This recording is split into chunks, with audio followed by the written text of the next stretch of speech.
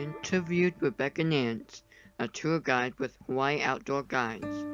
She said humans can have a negative impact when visiting Volcanoes National Park, when they do things like moving or taking volcanic rocks or picking native flowers.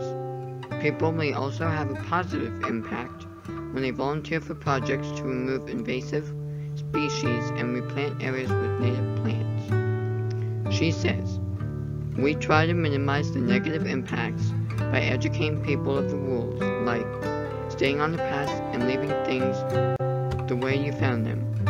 We can educate them by posting signs, having information on park materials like maps and pamphlets, and educating tour guides like me and park rangers so we can all share the information with others around us."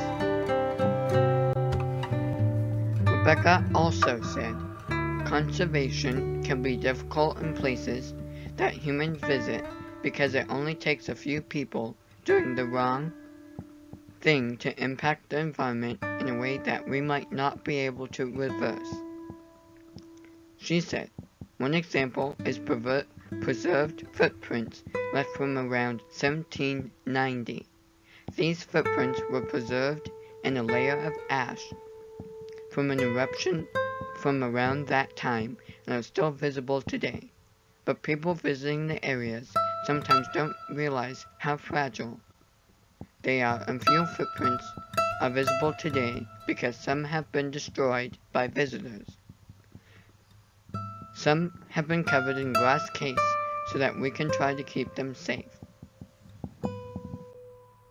Someday, I want to start an organization to help prevent the damage that's done to the national parks by people.